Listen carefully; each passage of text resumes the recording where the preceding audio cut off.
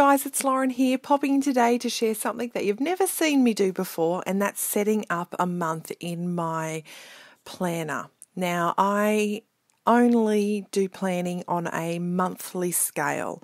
I need to look at my month all on one page and sort of know how my month is going to look and whether I need to change things or map things out. So that's how I plan with my monthly. I do not do daily. I do not do weekly. I can't keep up with it. It just needs to be a quick reference point for me. So the perfect setup is this setup here, and I use the Composition Planner by Webster's, and they have these book inserts. This one's it's called Just Start written on the front of it, and I love that. In the back of this book has weekly page setups. I use that just for taking notes and jotting down ideas. I do not use it as a weekly thing. The only thing I do is use these monthly spreads. So I wanted to share with you how my March is going to look and what I do each month when I'm setting up my planner. Now, I made a commitment to myself in 2019 that I was going to be using my stamps more and becoming more budget friendly with my planner. Last year when I was planning, I was getting lots of sort of guilt around what I would be putting on my planner pages because of the amount of money that it costs me. And so this year, to sort of put that guilt aside, I've decided that stamping is the way I'm going to plan my months, and we're up to month 3 and me decorating my planner, and I'm absolutely loving it. Stamps aren't usually something in my scrapbooking that I go to very often, so it's been lovely for me to really make a conscious decision to pull them out and play with them, and I'm really loving the results. I can get that full creative experience on my planning, and it turns out with lots of building of layers and different coloured inks, you can really get these super pretty planner pages that you're often seeing that lots of product achieves also. But this way I know that I'm pulling out stamps from my stash. I'm challenging myself not to buy any more and using what I've got, and I'm using ink pads that I've already had in my stash, and I'm being conscious of the budget.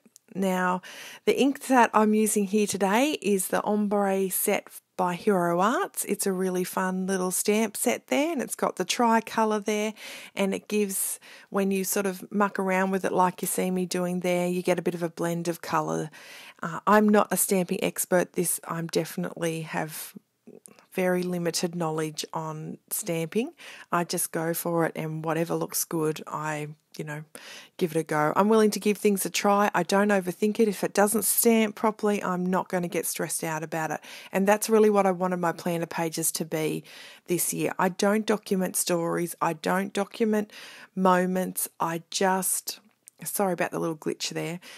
I just document who, what, where, when, where I need to be, what the kids are doing, how many weekends have I got left in the month to think about what I need to get done, when's the house going to be cleaned, what day can I do things. That's why I like the monthly spread. I know if I'm going away on the weekend, some things that I'd normally do on a weekend, I need to catch up during the week, and I can see what I've got on in the week just to kind of see if I can fit everything in and sort of map it all out there.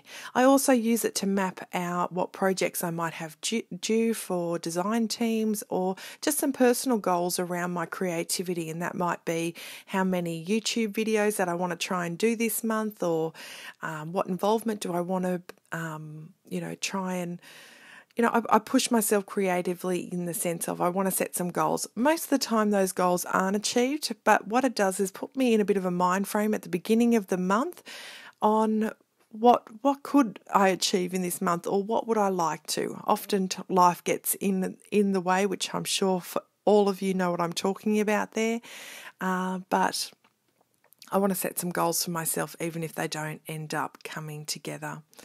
So as you can see, the page is really building, and all I've used so far is stamp sets. Here I am checking out what days of the month go where, so I know where to start.